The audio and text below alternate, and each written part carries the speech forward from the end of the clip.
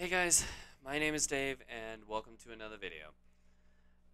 So today I'm just kind of going through really quickly, just my mindset of the past week with my job, new job. Has it started out well? Actually, it has.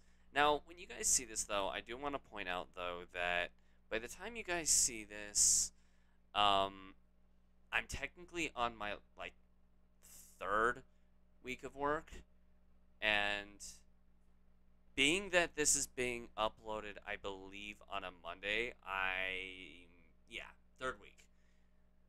I believe this is being uploaded on a Monday. I think. I hope. We'll see.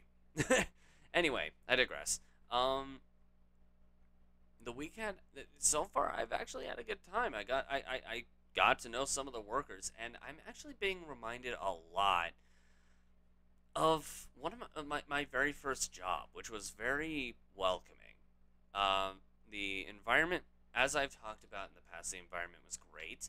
He was also nuts than like he is now. That has nothing to do. Well, it has something. Okay, so the fact that Pink Fox pointed out that I'm nuts, quite frankly, so were they.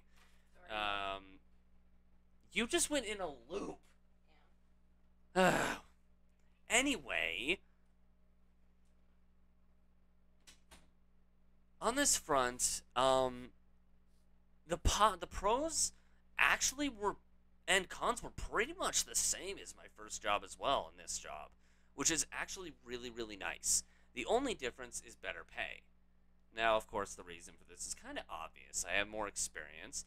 They were trying to match the pay for me, for what I needed as best they could without extending what was allowed, which in Arby's case for me was a specific number that I'm not going to list. I'm not going to talk about like pays because that's kind of, yeah, that's to me that's confidential. That should not be talked about. Which, if I have not discussed that on the channel yet, expect it on another video. I'm probably going to look it up for future reference. If I have discussed it, then I discussed it yesterday, and I'm doing yesterday's videos and today's videos all in one day, in one sitting. Either way around, I don't know. When it comes to this new job, the coworkers I had were very patient with me. My boss was very understanding about certain circumstances, which I really do appreciate because that is a very hard thing to find, especially in the fast food industry. I was very lucky to find, A boss that he used to work with. well, actually, yeah, a boss I did used to work with, but not just that. It's more the factor that this particular boss understood the fact that you have to be fluent with the people you work with. Not just that, but you also have to be very understanding about circumstance and be flexible enough to be able to keep the worker.